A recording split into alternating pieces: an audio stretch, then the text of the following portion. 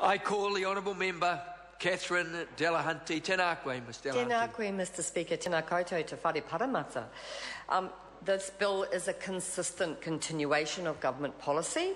It's a plan to further privatise the governance of tertiary institutions, reform the Teachers' Council without the support of teachers, and continue to create the two tiers and lowering of standards for schools such as charters versus those others in the state sector. Therefore, the Green Party will not be supporting this bill. There are useful elements in it in small parts of the bill, but the overall thrust is depressing. Now, my colleague will take a later call on the debacle in the tertiary sector, the reduction of democracy and the increasing of ministerial powers over tertiary governance. And I do agree with Grant Robertson that this is a out-of-date, backward-looking, failed management theory which many people have abandoned, and that inclusion and broadness and representation are how we all know better decisions are made. So we will. One of my colleagues will expand on that in her later call. But I'd like to make some general comments about the overall direction of the bill. And the overall direction is not only the national government's policy, but also it's part of an international process we're seeing which has afflicted the education sector. Education's always been a politicised and deeply debated space. But now it's an eroded space in this country, where concepts like education for lifelong learning and educators as the conscience of society are being minimised and marginalised by the overarching and depressing determination that education is mainly a business. From early childhood to the tertiary education sector, it's been carved up for profit, and the compulsory sector is being redefined from the perspective of business efficiency and standardisation. So I'd like to talk about a parent who I met with today who said to me that their 5-year-old had been kept in at lunchtime to improve their spelling because the school was worried about meeting national standards. That is a very, very depressing experience for a parent. And another teacher who told me that she was forced in her classroom to put up a picture of where every child was at in relation to national standards. So those who were failing supposedly and those who were achieving. If that's what we call expert teaching, that is a tragedy. And this teacher, who's a remarkably good teacher, is destroyed by the introduction of competition and the exposure of so-called achievement for 5-year-olds, 6-year-olds and 7-year-olds in her classroom.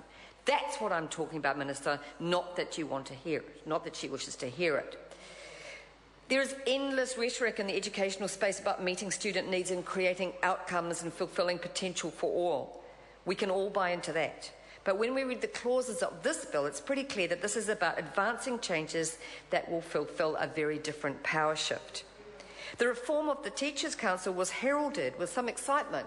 Teachers expressed interest in the idea of a professional body that was by teachers for teachers. They were interested in a model, Mr Speaker, that would regulate and represent them as professionals, just as medical professionals have their own professional bodies.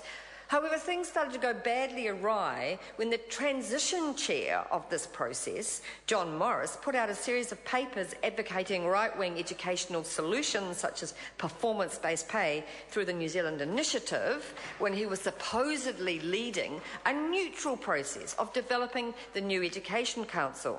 The See No Evil government saw no conflict of interest in his behaviour, but the teachers' organisations smelt a big rat. Because performance pay is divisive, inefficient, destructive and irrelevant to student well-being. And that should have had no place in the discussion around the development of the new Education Council. However, it was deeply conflicting that the transition chair actually focused on that and politicised that process.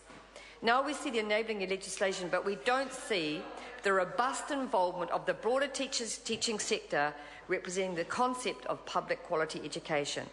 The Education Council is described in the Act as, quote, to provide leadership to teachers and direction for the education profession, as well as a number of other new roles and responsibilities. So who got these roles and how they are developed is a critical process and should not have been a politicised situation. It should have been an inclusive and depoliticised situation. I guess the new bill couldn't let the new Education Council be a teacher-led professional body, because then all of the provisions of this Education Act that undermine accountability, safety and transparency in the charter schools would have become an even greater contradiction. The Green Party sees no need to abandon the limited authority to teach as an important adjunct to the essential role of the registered teacher, because that idea, the limited authority to teach, was always based on the idea that these were people who were studying towards educational qualification, but also they were contributing to classroom. The bill sets up all kinds of structures, which we don't disagree with, to protect children, to regulate teacher registration, and to establish a code of conduct. Note, not a code of ethics, but a code of conduct. But it's extraordinary that these are not applied in other parts of the Education Act to the unregistered teaching staff in charter schools, who will also be working with the same range of students who are not covered by the Education Council rules. They will have police checks, but so should all volunteers. They might be fabulous and they might be a risk, but lowering standards seems to be the underlying contradiction alongside double standards. On one hand, teachers are meant to be professional leaders who get $350 million spent on their career pathways towards executive principal. And on the other, in the charters, the targeting of the so-called vulnerable students, the staff don't have to be a teacher and are not covered by the codes of conduct or accountability rules in the new Education Council.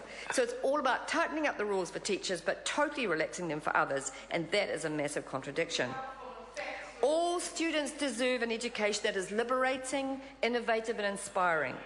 And of course, I agree they are not all getting that now. I have visited the people working on charter schools, some who are clearly motivated by the best reasons, and some who are just downright inappropriate in their ability to meet targets. The Green Party fails to see how the Vanguard style, press-ups and military training punishment model is going to create the best modern learning environment. It's not the pedagogy of collaborative learning that we all believe in. It's the pedagogy of authoritarian control. And it was very interesting when that professor from Oregon University talked in this parliament not long ago about how the authoritarian model, which appears to work in Asia to create great PISA standards but doesn't lead to innovative thinking, is welcomed by Western societies who don't know how to manage kids without an authoritarian model. And he said our biggest challenge was creativity.